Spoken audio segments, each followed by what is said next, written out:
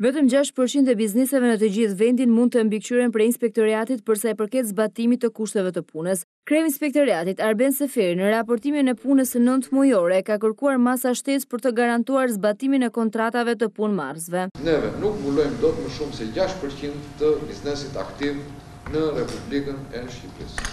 Gjatë 2018-s, numri i ankesave ndaj punëdhënësve është rritur duke shkuar në 436, ndër shkaqet kryesore janë pagat e prapambetura. Keni vendosur ju gjova të tilla subjekteve që keni konstatuar? Por, sipas kreut të tij, proponohet për një rregullore për dënimet administrative, e cila do të sigurojë standardet e punësimit.